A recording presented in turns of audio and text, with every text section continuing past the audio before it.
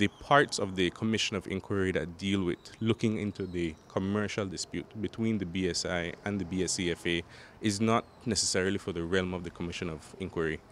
I think the other thing that needs to be understood is that what's going on between the B.S.C.F.A and the B.S.I is really a commercial dispute between two private entities.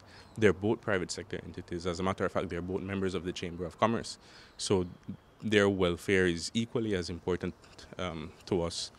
So where a commercial dispute exists, there are mechanisms to deal with it. The parties can resort to a variety of alternative dispute resolution mechanisms. Those things exist.